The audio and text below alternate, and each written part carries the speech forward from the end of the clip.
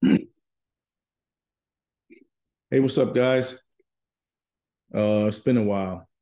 Just wanted to come on and do something different for our last podcast, per se.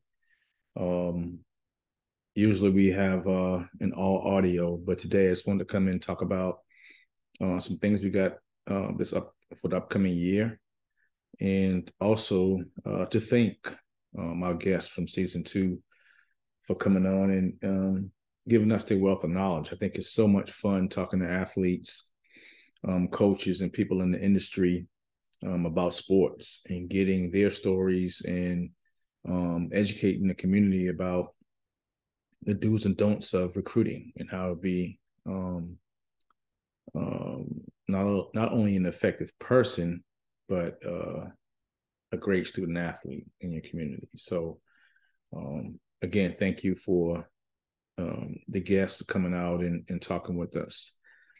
But we want to take this time to tell you about some things that's coming up in 2023. A couple of different events that we want to talk about. The first one is called Safety Day. And we have a huge event coming up in March 25th. It's around March Madness. Safety Day, and I'll read a statement that I think we already put it out about our partnership with Charleston County government. We're excited to be partnering with Charleston County government public safety and want to thank them for coming on board. Charleston County Public Safety partners with DAE Foundation to bring lowcountry community our event, Safety Day. The mission of our partnership is to educate student athletes and raise awareness about public safety. We are also creating open forums for discussions, developing action groups for continued safety initiatives, and designing career paths in our community. Their expertise will be extremely beneficial for our young attendees, as they will have the opportunity to learn about CPR, what to do in the case of a natural disaster, and much more. And I'll tell you a little bit about the importance of public safety and why we choose to have this as a focus in our event.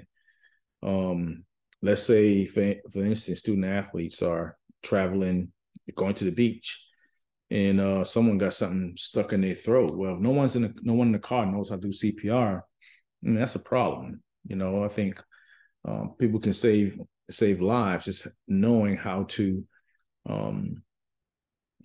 do CPR and perform those type of actions when needed. Another situation is a family emergency. Kids are home from school, parents are not home yet, and one of the kids, I don't know, fell and hurt themselves, right?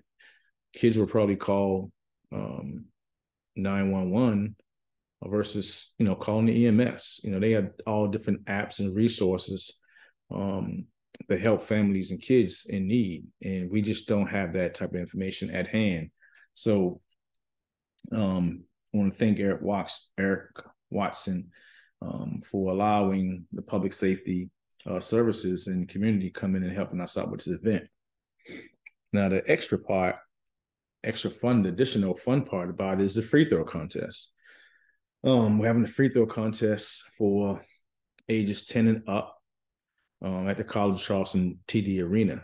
And the free throw contest is very dear to my heart. Being a national ranked free throw shooter, I think that's one of the part of the game that's really, really needed. Some like importance of field goals in football games, right? That craft that skill is very much important in the game of basketball. But some details on the event will be March 25th from 10 to 1. We'll have registration at 8:30. And then at 9:30, we'll have the different public safety services come out and talk about what they do from natural fire and disaster, the DMV, police. We have a lot of information out there for parents and kids to get.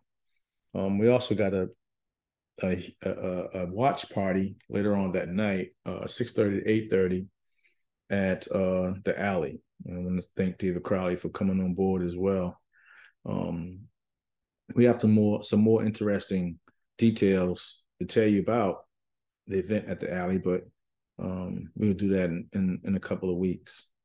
But I want to give a shout out to our sponsors, Coastal Creek of Charleston, National Land Realty, Kids on Point, and Chick-fil-A.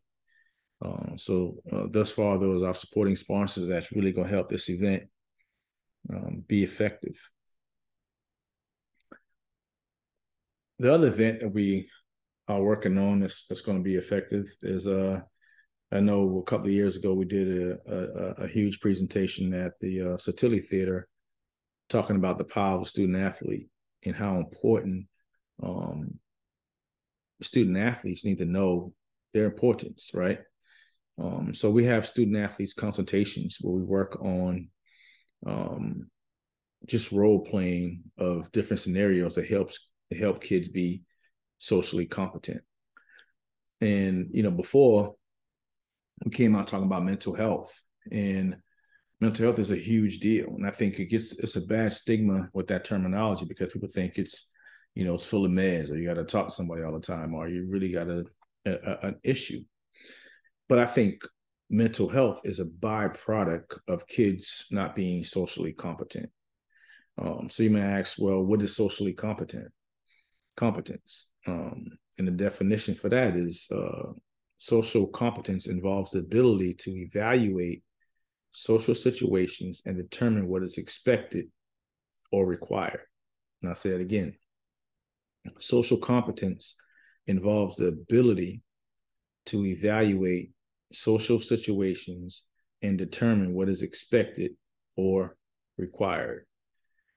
So you think about mental health, what I mean is a byproduct of not being socially competent, because kids don't know how to approach their coaches if they're going through a situation, right? So you can take that from an employee not knowing how to approach their boss in a situation. Kids don't know how to work out details, conflict, resolution within their teammates.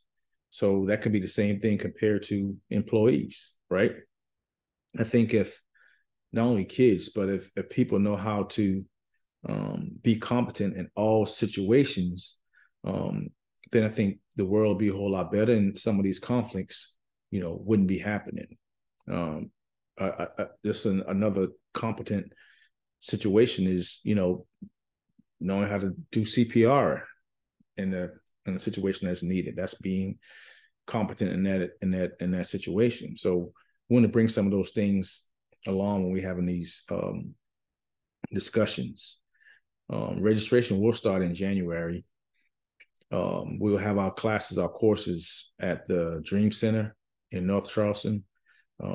Thanks to Seacoast for hosting our events and giving us an opportunity to teach the kids and the families about the power of the student athlete being socially competent, what to do, talking to parents and families, and what to do as an elementary school, middle school, high school. These are certain things that parents need to know, what program to put their kids in order to continue the development if they're trying to be a collegiate athlete. There's steps they need to take, and it don't just happen that way. So DAE Foundation serves in the community, being that soundboard, getting the information to the parents, to the athletes on what to do.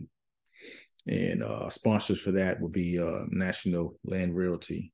Jason Watts has been a huge integral part about making this happen. So we appreciate him as well. The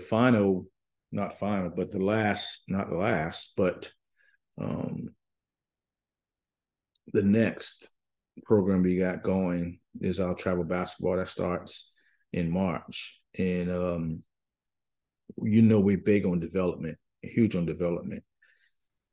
So that's one of the programs that we provide to families, because we have a lot of videos, a lot of content out there about parents being sidetracked on the importance of travel basketball, not doing it right, playing for clubs and programs that kids aren't eligible. They're not passing their grades.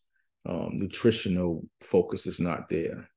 So there's no end game to some of these programs that the kids are involved in. So, and I'm not saying my program is the best program, but I think we want to give the parents enough information so when they're approaching these organizations, they ask the right questions. What's my end game?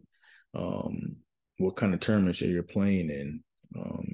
Do my kid have to have a GPA to play? Because if you don't have all these things, then you're just throwing your money away because you're not going to be recruited because, for one, you're not recruitable because you didn't have the academic foundation go along with your athletic resume. So we'll have 3 teams, have a 3rd grade team, 5th grade team, and a 6th grade team. Tryouts will be March 6th and March 8th, 2 days for 5th, for the 3rd, on March 3rd and 5th on March 6th, and then March 8th will be the 6th grade evaluations. If you need any information on the tryouts or the travel basketball, please email me at daefoundation@gmail.com, and we'll get that out to you. Again, I want to thank you for engaging. Thanks for following. Thanks for being part of the DAE Foundation's family for the last 22, 23 years. We're picking up steam and finally found our niche and what we want to do in the community and how we want to make that work. So again, thank you for the support from the businesses, the community, the parents, the students, the whole 9. All right.